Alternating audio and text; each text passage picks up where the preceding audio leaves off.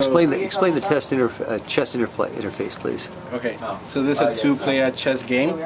Basically, we have simulated a real chess game. We have two gloves, and accelerometer keeps track of the tilt of each hand. So with the tilt, we can determine the position of the mouse, and we have contact sensors to pick up a piece and to drop a piece. And all the logic of the chess game is handled in a C program, and the MATLAB GUI just renders the images. Okay, it's handled in a C program over on the microcontroller. Yeah. And then the MATLAB interface renders the pieces. So okay, so let me see that you start the game. White's going to go. Okay. Yes. Wait, it's already started. You don't have to mix it.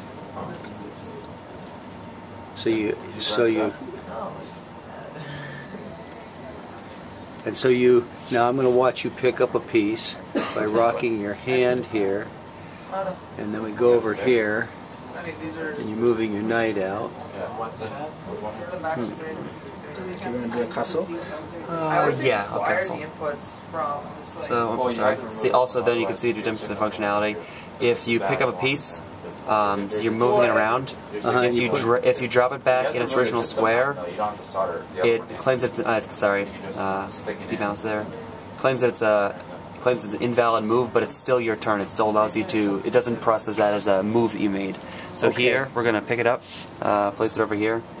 Which is okay. So now the knight's over there, and so now black is moving. So basically the way we encode all this information is we have several message types. I believe we have about 13 message types, and they each have their own function, and MATLAB will parse the packets from the C code, and it'll tell you where the X and Y coordinates of the cursor are, which piece is moving, if there's a piece picked up, and etc. That's pretty fluid. It's working quite nicely. So a few of the interesting the tasks we had to handle were, I guess, the largest one we experienced recently was, so MATLAB processes the images slower than we expected it to, so it's actually possible that there can be a delay in the way that, I guess, from the time delay from when the cursor picks up a piece and when you actually render the cursor. So we actually have separate ways to record the location of the cursor as you pick up a piece or when you drop a piece, and to actually render the cursor. That way, all the pieces are placed in the location you think they are, and the cursor is still able to follow the fluid movement of the accelerometers. Interesting. So here I'm going to, as you see, black just did castle. I'm going to castle as well. I'm going to move my king to g1. Oh, yeah. Apparently there's a bug in the castling feature, but you see black's turn it worked properly. And the way we handled the capture was we would actually turn a pawn to become invisible. And so when a reset occurs, so if I would press reset, we would just return all pieces to the original position and make all pieces visible.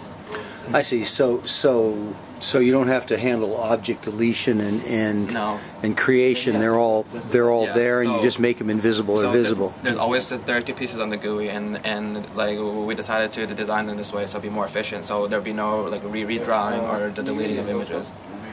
Oh, that's very cool. I guess also a note about the serial connection we have here. We tried to understand, MATLAB has a number of toolboxes for processing serial connections, and so in order to make the system a little more robust, we have it so that MATLAB can automatically detect what communication port the USB device is bound to, and be able to automatically open a serial port to that object. And if there are multiple serial objects, it actually gives you a list of all the objects and gives you the option for which port to open. That way you don't need to have to manually go to your device manager and figure out which one it is every single time. Very good. So do a little bit more manipulation here. Okay. So you restarted the game. Yeah, I'm going to capture a pawn here. Okay. So as you can see also from the top of the screen, if you want to wait before you pick up a piece, it actually displays the information of the last capture for just, again, additional information for the user. So right now it reads, white pawn captured black pawn at e5, black's turn. And presumably this was also useful for debugging. Yes. Information. And we actually created a UR test program.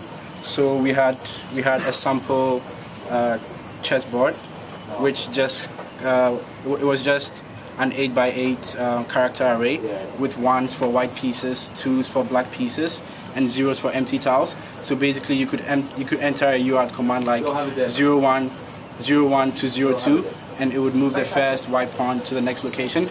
So that way, we are able to test checkmate, in check, and other castling and other chess functionalities. So you can do the chess functionality without having the graphics going in. Yeah. Okay. Very cool. Thank you.